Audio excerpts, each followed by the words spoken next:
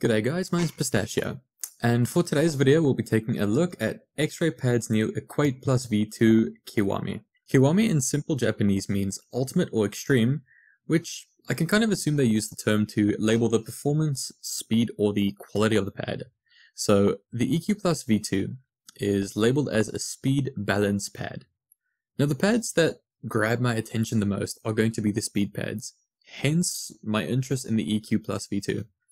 Now, from my understanding, the EQ V2 is a redone or, well, kind of an improved version of the original EQ+, which I've never used before, so I have no really comparison to do between the two.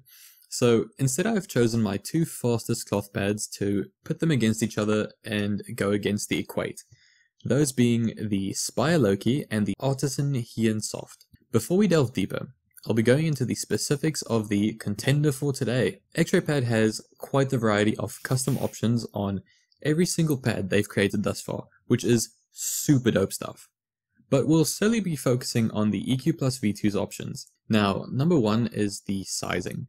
We have the choices of large being a 360 by 300, XL being 450 by 400, and lastly an XL square, which I'm a very huge fan of, and the one sitting on my desk right now, coming in at 500 by 500. Then, of course, we have the colors and prints. The new EQ V2 currently comes in the options of red, black, blue, and pink. And soon you'll be able to get a custom where you can send an image or a color in for a custom print, which I'm pretty sure will affect the qualities of the pad by really a slight bit, but nothing really to kind of make a fuss about. Now, regardless, red stood out way more for me, so I definitely had to jump on the train for that. There are no thickness changes, so you'll be limited to the 4mm thickness that they give you. Now, that kind of covers the options for a custom Equate. Now, how does it come packaged though? It comes in a pretty standard box with some nice artwork, and then inside we find a dark blue velvety sleeve containing the pad all rolled up. Now, usually that does concern me, but seeing as the pad is comprised of a nice rubber base, just like the Spyre Loque, it wasn't really anything to fuss about. Because the base adds quite a bit of heft and density to the pads, it basically rolls up flat on the desk with only a little bit of curving on the sides, and give it a couple minutes and it's completely flat. Now, seeing as the pad has a rubber base, it provides a strong density and the grip is fantastic, as it should be. And it has near the exact same base as the Spyre Loque, resembling the zigzag pattern, but I did realize the Equate base is a bit glossier and the zigzags are a bit thinner for some reason. So I dragged my fingertip across both pads to just kind of showcase the difference, which is not necessary at all, but I thought it might be a fun thing. Now, although it has literally no change to how the pad acts, it felt it was something to show in comparison just because. Now, moving on to the stitching. It is just alright.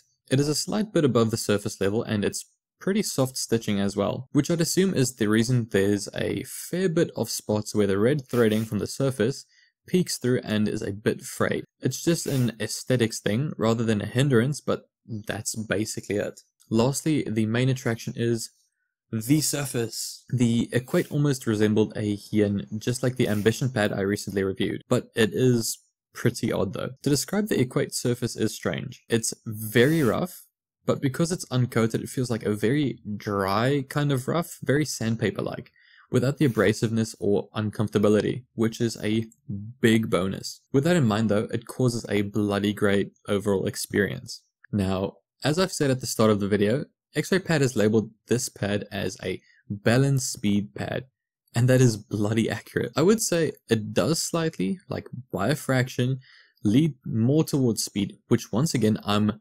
very huge a fan of. The static friction, which is the amount of effort it takes to kind of get a mouse into a glide, is pretty close to nothing, even with all the mice and the skates I've tested on it, which I'll showcase later on as a comparison with the aforementioned pads. Now, how is the glide, of course? The dynamic friction, which is the amount of resistance you experience during your glide across the surface, is consistent and smooth, and there's a very little amount of friction and resistance with, once again, regardless of the mouse or skates I've tested on it. And of course, leading into all that is the stopping power. It is strong. Not mud, but strong in the sense of any extreme movements can come to an abrupt stop if need be. Now, with that said, here goes a comparison of my different mice and mouse skates. First being the HSK Pro 4K with stock skates. Second, we have the Final Viper 4K with Spyre slides. Third is the Endgame Gear XM2WE with Ollie dots. Last is the Starlight 12 Phantom Medium with XRAYPAD's Obsidian skates. They have been used across the most comparable pads in my collection, Spyre Loque and Artisan Heat Soft. So unfortunately I couldn't find the mid to make the comparison as best as possible, but the show had to still go on. First is going to be the Loque, second is the Heat Soft, and lastly the Equate V2.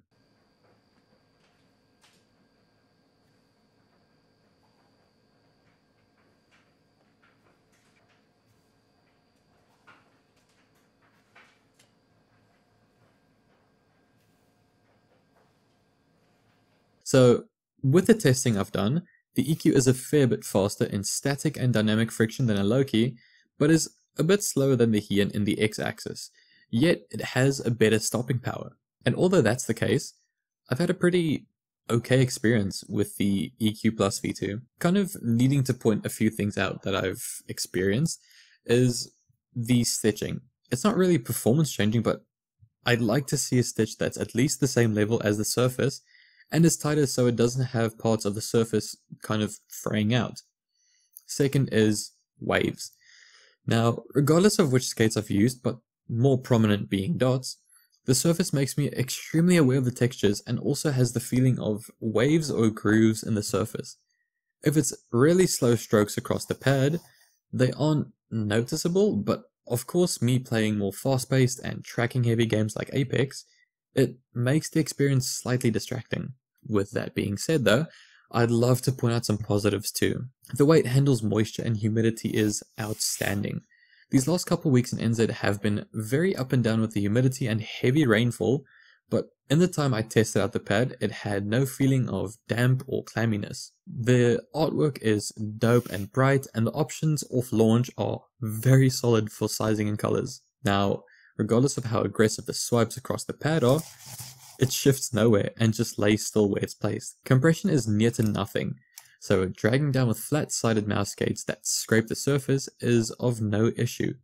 The surface is unique and a very good twist on what speed pads are right now. It's bloody consistent no matter which pad you switch from, but overall I would have really loved to put this in my top 5 pads ever, even as my favorite hybrid speed pad to this date, if it weren't for the odd feeling of grooves or waves in the pad and the kind of hyper awareness of the scratchy texture.